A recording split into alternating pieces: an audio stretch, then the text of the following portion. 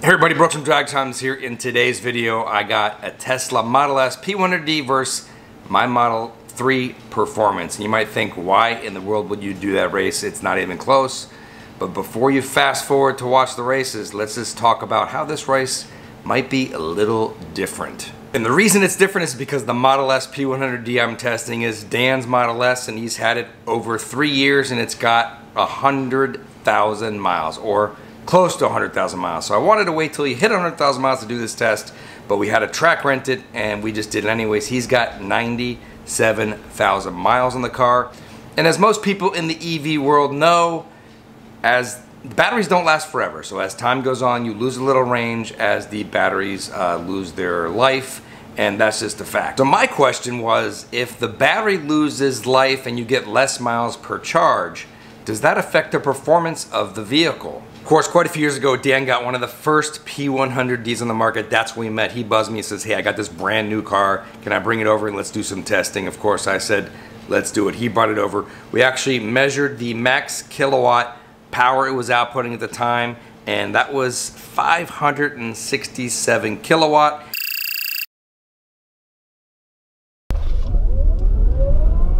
Yeah, geez. This thing's flying. Here we go. Thing just ripped off 0 to 60 in 2.5 seconds. Quarter mile says 10.8 at 124.5 miles an hour. And we also ran it down the quarter mile. Now keep in mind, these quarter mile times, I think I was racing my Huracan, was before the Ludicrous Plus update. So back then he ran 1082 at 122.93 miles an hour.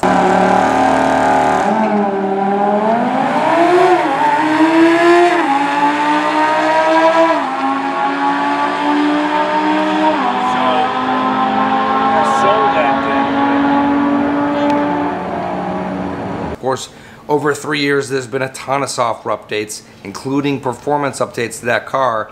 And I'm not sure what his best time, but in my P100D, I was able to manage a 10.7 at 123 miles an hour and change.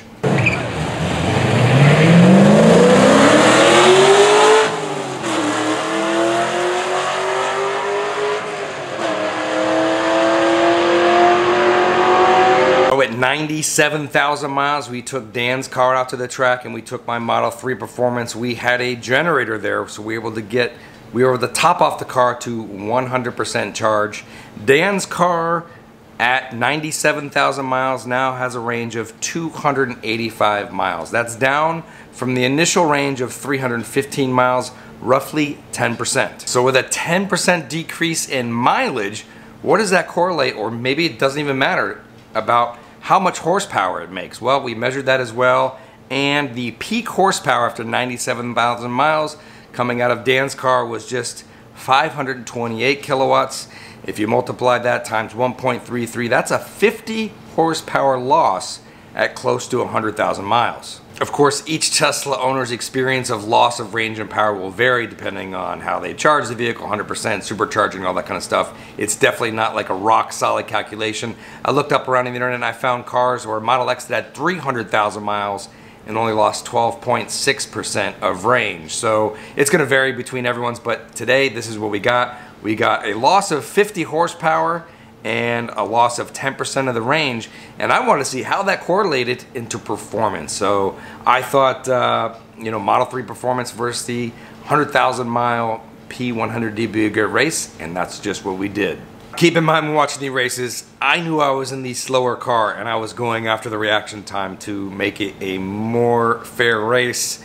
And I hit that tree pretty hard, and Dan didn't quite hit it so hard. So you're gonna see it's kind of a lopsided race. Nevertheless, watch the races, then we'll come back and discuss the data.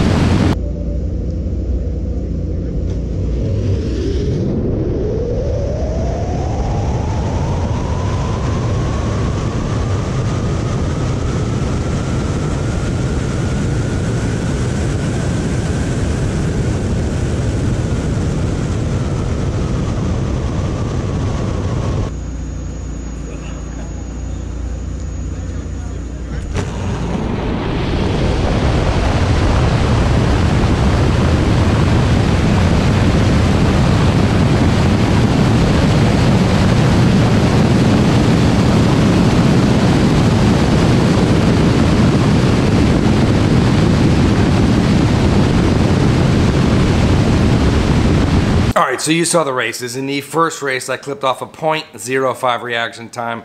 Dan not so good at .7, but nevertheless, his car still launches. Now, it still comes off really hard. He's still hitting 0 to 60 in like 2.5 seconds. However, on the top end, that's where the car starts to suffer, and you see the drop in horsepower effect. So he ran an 11.009, and I ran an 11.6. Now, the mile an hour difference is about 3 miles an hour. He did 117, I did 114. He was coming for me, but he didn't get me. I actually won by .06 seconds. Now, in the second race was even worse. He had trouble getting his car into launch mode. I caught a .1 light. His was 1.3, so it's a really lopsided race. He wasn't able to catch me, but nevertheless, the data is there. He didn't even break into the 10s, and his mile an hour is down from 123 to about 117. That's roughly 6 miles an hour, and if you're into drag racing and quarter mile knowledge, that definitely correlates to about a 50 horsepower loss. Now, of course, there could be some other variables that would contribute to power loss over time. There might be motor fatigue or some other things with regards to the Tesla. I'm not an engineer. I don't really know about that stuff, but this is hard data right here. We got it all. Loss of 50 horsepower we have documented, because you can see that when you enable Ludicrous Plus mode, you can see the peak power. Loss of 50 horsepower, and that correlates to the times. You know, 11 flat, 117, almost 118 miles an hour. Before it was running 10.7, 10.8s at 123 miles an hour. And the Model 3 is running, you know, mid-11s at 115. I have seen some other cars hit 117 mile an hour traps. That way might be a much more interesting race. I'm not sure why my Model 3 is a bit slower. I do have the power update, by the way, for those of you, of course, were about to ask that question. Now, it might be interesting to get some other data points. For example, my Tesla Model S P100D has just approaching 50,000 miles. Now, I'm still able to get in the 10s in this car, but definitely not in the 10.7s. So maybe we can get some other data points on 50,000 miles, or maybe even 150,000 miles if there are some P100Ds out there with those kind of mileage as well. So there you go. Hope you enjoyed this video. If you did, go ahead and give it a thumbs up and hit subscribe. We'll keep the videos coming. Let me know in the comments what you think. Do you think it's acceptable to lose 50 horsepower on a car after 100,000 miles? How does that compare against regular combustion engine vehicles after 100,000 miles? Do you think they lose 50 horsepower? And do you think this is the future of EV technologies, positives and drawbacks, or will battery technology progress to where power losses won't be significant? Thanks for watching.